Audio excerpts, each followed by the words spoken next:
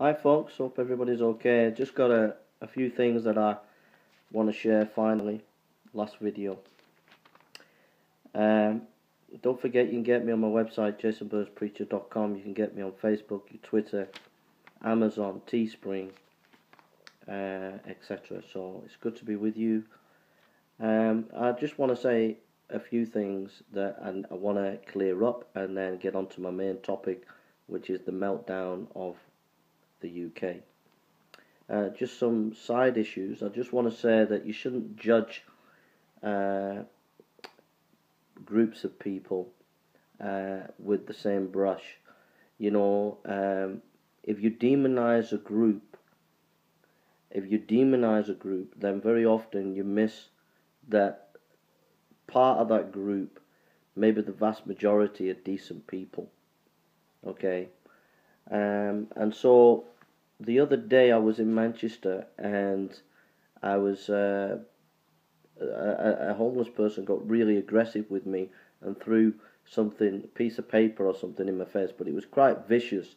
It was very, very aggressive. And at the time, I was talking to about 5 Muslim youths, 1 or 2 from Iraq and other Islamic countries, and they were surrounding me, and we were talking in a friendly manner.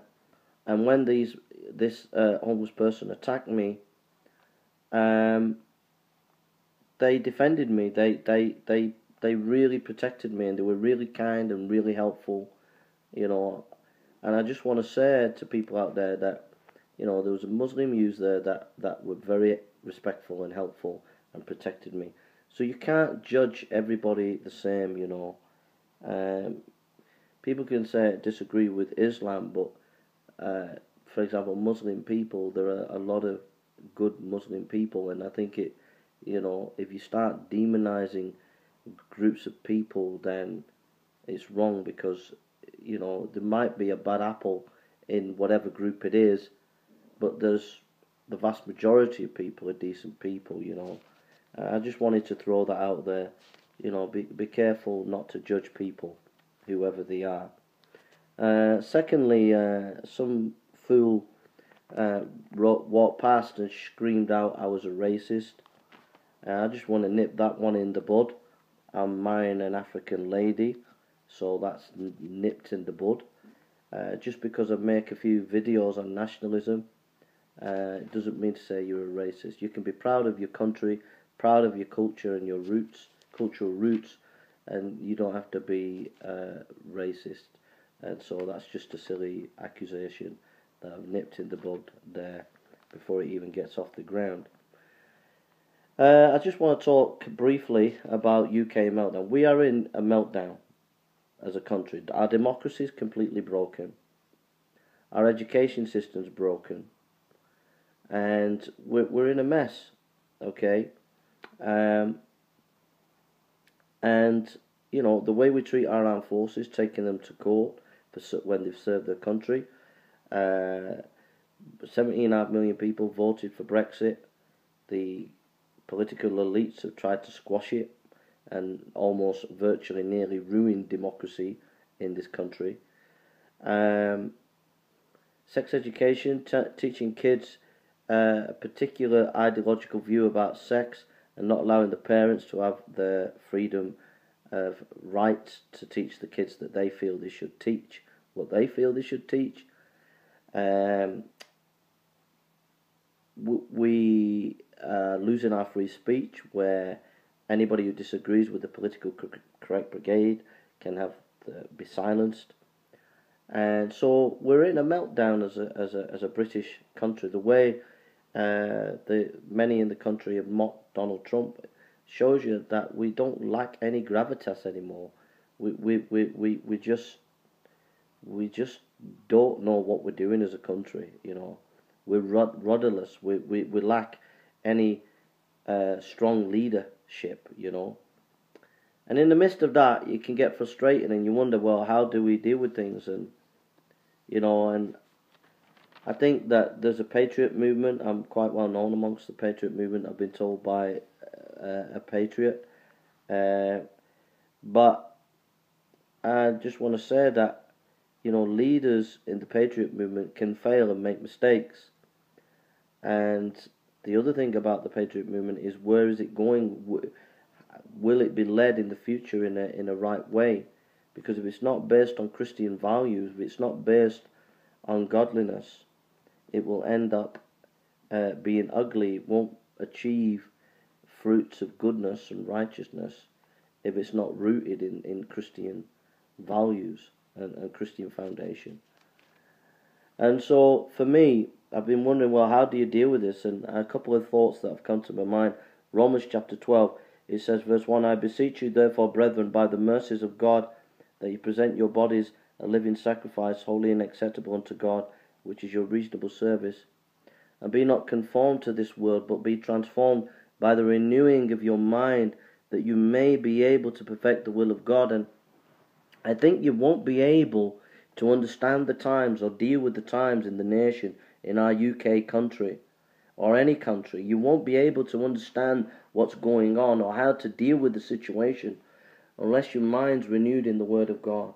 All these issues about sex education in the schools, about gay rights, political correctness, Islam, all these issues, the Patriot movement, the nationalist, the populist movements, all these issues, Brexit, etc., you won't be able to deal with them unless you renew your mind in this. This is the Word of God. And we can either deal with these things in a carnal way, which is hatred and anger, or we can deal with it in a spiritual way, which is being full of God and the Holy Spirit, walking in love, walking in humility, walking in the things of God. And so I would encourage people in the meltdown of the UK at the moment is to get into your Bible and allow it to renew your mind. Just soak your mind in this, and I guarantee in the next few weeks and months you'll have a complete different perspective on the situation. You'll see things that you've not seen before, and you'll realize how dangerous our country has fallen into the spiritual morass that it has, and how on a knife edge it is under the wrath of God if it doesn't pull up soon. So please, if you want to really understand the times, if you really want to deal with the issues of the time, get yourself a Bible and start to read it and ask God to spiritually build you up and to renew your mind in the Bible. It's so imperative that you get into your Bible and allow it to speak to you concerning the times and to teach you. And then, I've made a few political videos here and there, and I'm not political, but I just felt over the years, I felt I should say something. But the answer is in Ephesians chapter 6, verse 10. It says, finally, my brethren, be strong in the Lord, in the power of his might. Put on the whole armour of God, that you may be able to stand against the wiles of the devil. For we wrestle not against flesh and blood, but against principalities, against powers, against the rulers of the darkness of the world, against the spiritual wickedness in high places.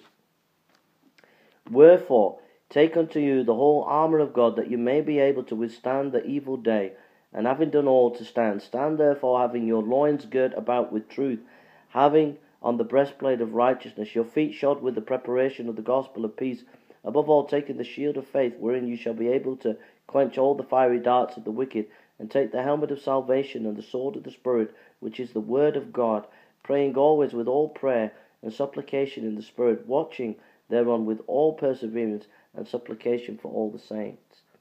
And it's putting your spiritual armour on. I've talked to quite a few people over the last few weeks about the state of the nation. And what comes to my mind is, where is your mind based? What is it rooted on? Is it rooted on your opinions? Is it rooted upon the things that you know? If it is, you're reacting to the times carnally, from a carnal perspective, and you won't be able to see the issues spiritually before you. You'll be spiritually blind, and you'll be manipulated and fed fake news by the devil. And you'll be blinded, and you won't be able to understand fully the moral, political, social, economic, all the various views that are up in the political and moral sphere today and national life. You won't be able to understand what's going on or how to deal with it. But if your foundation is the Bible, if you read your Bible and study your Bible, go to my website, jasonburnspreacher.com. Go to Sermon Index and listen to sermons there, or to sermon audio, or to Monergism. Monergism has a lot of resources. Sermon audio. If you want to listen to a Christian apologist, Google Ravi Zacharias. Ravi Zacharias, Christian apologist. If you want to listen to sermons and be built up in the Word of God, Google the Banner of Truth Conference, Youth Conference, the Banner of Truth Ministers Conference, or go to there's so many good sites, but Desiring God Ministries, go there, or Grace to You, go there, John Piper, John MacArthur, or Legionnaire Ministries by R.C. Sproul, he's recently died. And get yourself built up in the Word of God, or go to Dr. Martin Lloyd Jones Recording Trust, or go to Heart Cry Ministries by Paul Washer, or I'llBeHonest.com. I'llBeHonest.com is a really good site if you want to learn about Christianity.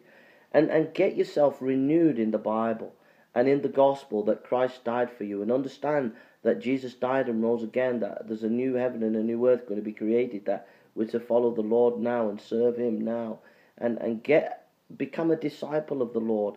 Read the Bible and find a church where they teach the Bible and preach the gospel and stand for biblical truth. These are the only ways that you're going to stand, my friend. You can't stand on this age, in these times, purely on nationalism without a spiritual foundation. You can't stand in these times on ethical issues like teaching, should we teach children gay rights or transgender? You can't stand on these issues and understand them properly unless you have a spiritual foundation. And it's the Bible that's your foundation. It's your Bible that's your moral compass. It's your Bible that will guide and teach you. So please, my answer to the times that we're living in, into the meltdown of the UK, is to get into your Bible. Get into your Bible. It's the Word of God that we need today.